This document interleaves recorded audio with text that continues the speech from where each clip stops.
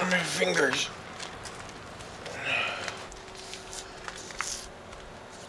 Fixing it. A little more than maintenance.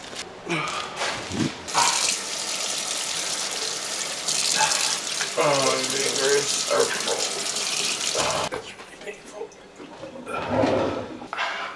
It hurts. So the whole back of my forge fell apart yesterday.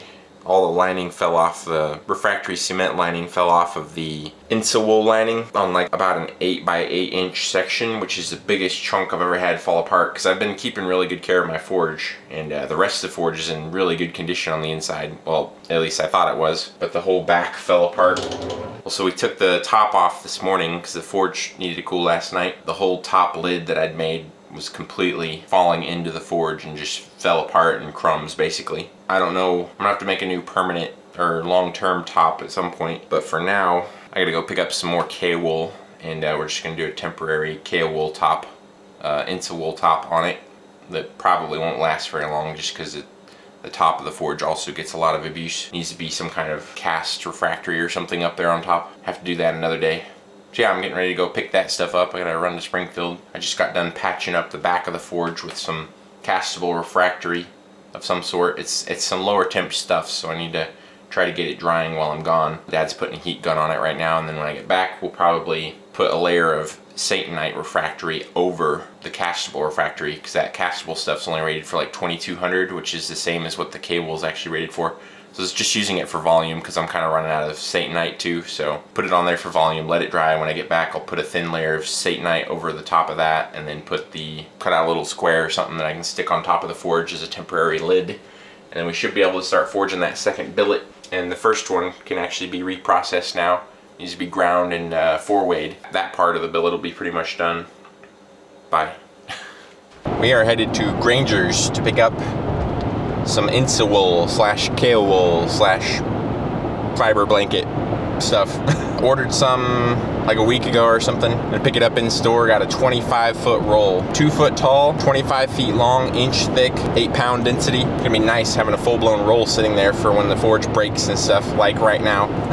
Just could have had it a little earlier, would have been nice, so I didn't have to stop everything and go get it. But we also need it because we're gonna be building a forge for this sword project. We're gonna build a big forge out of a barrel or something barrel size, like a 55-gallon drum, just for normalizing and heating the blade up for quenching it. That's all the forge is going to be for, just for doing those two things. All the actual Damascus forging and stuff should take place in my normal forge. Since the back all fell apart on it, I needed to make the back door a little bigger anyway for this project. Kind of was going to have to do some work on it anyway, and it just happened to fall apart on its own. So while I'm redoing the back of the forge, since it fell apart, I'm making the door quite a bit bigger and trying to make it big enough so I can stick my sword through there and do this whole project. Trying to get the door about 2 3/4 inches or so wide in the back, because it was about 2 inches, and that wasn't quite wide enough to do everything I'm going to need to do with the sword, sticking it through the forge.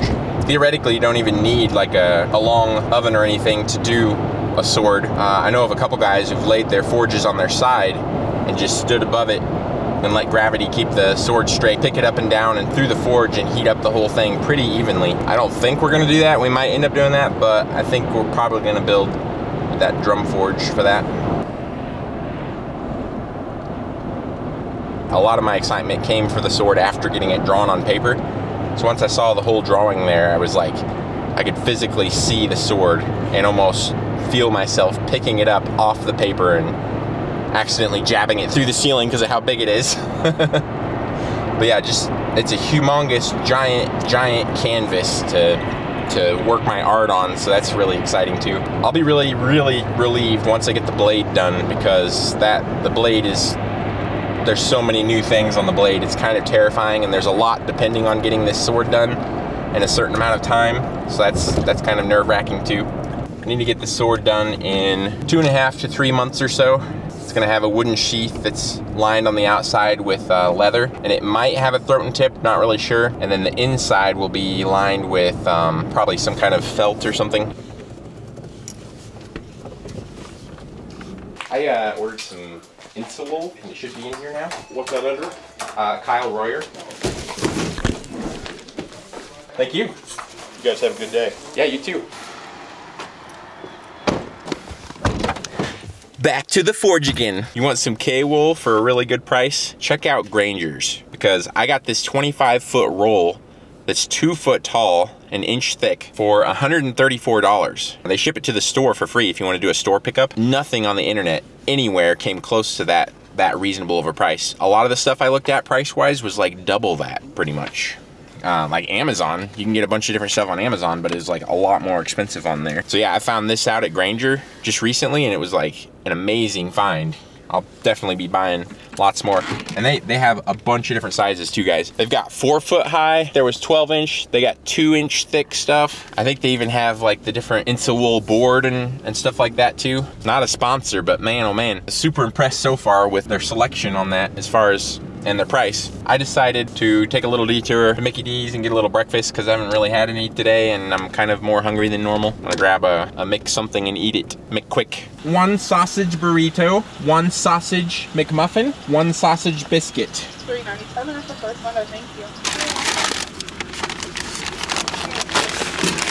Thank you for this food. Thank you for this day that we have. I pray that Forge gets fixed up real quick and that the Damascus billets go really well and help us to make up some lost time. In Jesus' name I pray. Amen. I have no idea if I'm going to want to do more swords or not until I do this sword. After I do this sword, I should have a good idea if I want to do more or not. Right now, I mean, it really could go either way. I could love it or I could hate it. I don't know that I'm necessarily going to love spending even more time on each project because I already spent a lot of time on projects. This is just adding a lot more time, which means I'll make less pieces. Like if I was doing swords like this all year, I'd make like 1 piece every quarter. I don't think I'm nervous about it warping because I know it's going. It will be warping and I can fix it. I've been making so many big knives now that each one of them, I mean, I expect them to warp. Expected they're gonna warp. So I don't have to worry about it warping because I know it's going to warp. I'm gonna do what I can to minimize the warpage, but I've got a bunch of tips and tricks up my sleeve. I am a little concerned about, let's say this is the cutting edge, so they always warp this way. The really long ones I've been doing also have been warping this way a little bit. You kind of have to grind that straight. I'm a little concerned possibly about the sword warping that way because it's a lot harder to straighten warpage that goes this way. I mean, you gotta like pretty much just grind it straight or something, and if it's a sword, then it could do that a lot, which means I'd have to lose a lot of width on the sword. So that's the biggest concern warpage wise. It will warp this way, but I can get that out easy enough. Need to get this Damascus going though, because I feel like started this sword project a week ago.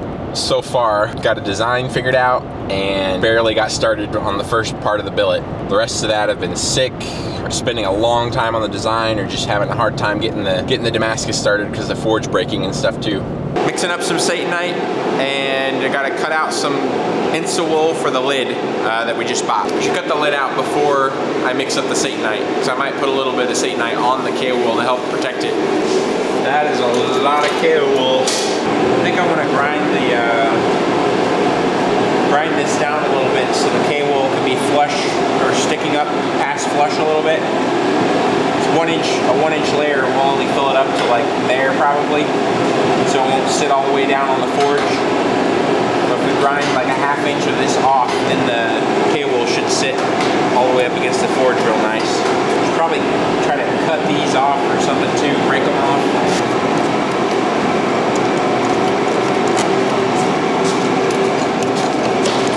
Man, that was a lot more work than I thought it was gonna be. Wrist.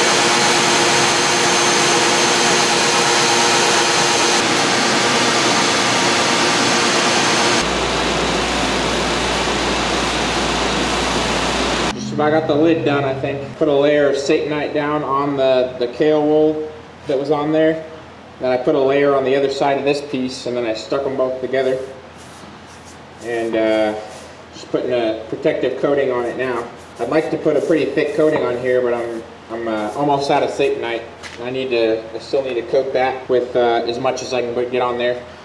That refractory we put on there is super crumbly. It's just like you touch it and it like turns to powder. So I hope it works. I don't know. It really seems soft and powdery so far, but maybe it'll like harden up or something after it's fired. Maybe.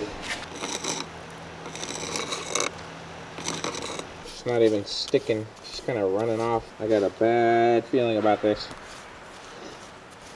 Let's see how it holds up here in a little bit, or at least the short term. We'll see if it'll hold up for the short term. So crumbly and powdery. Got the forge all patched up, getting ready to turn it on and forge weld out the second billet that we weren't able to do yesterday. We can see how the forge holds up short term right here in a couple minutes. Righty tighty, lefty loosey, except for with propane. So, yeah. Tighten up the regulator for the propane going to the forge. Ooh, 2 spins. Turn on the propane valve. Get it lit. Turn on the oxygen. Make sure the forge won't blow out the flame. Okay, definitely want to stay a good distance away because there's going to be a lot of dust blowing out of there.